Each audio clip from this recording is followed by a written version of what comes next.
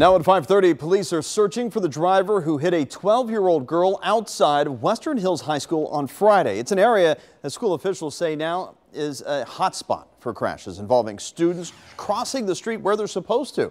9 on your side's Pat LaFleur spoke with school and city officials to see how they're addressing this problem.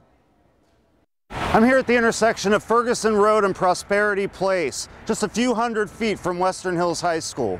It was this very crosswalk where just last week a 12-year-old was hit by a hit-and-run driver.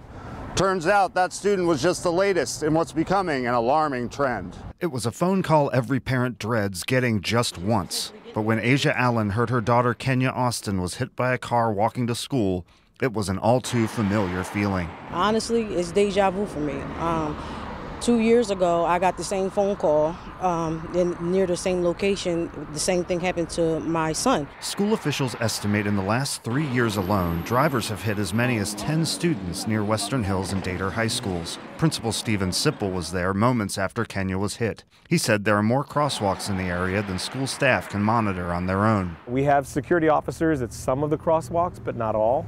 And there are other immediately adjacent crosswalks nearby. School board member Eve Bolton worries that the district's high schools are left out when the city hands out new safety lights and signs. State law does not require it around high schools, but it requires it around our elementaries. So the number one problem is there's not enough safety effort being done. There are 4 crosswalks with signage along Ferguson Avenue in front of the school, including where Kenya was hit. That has City Councilman P.G. Sittenfeld thinking more enforcement is needed.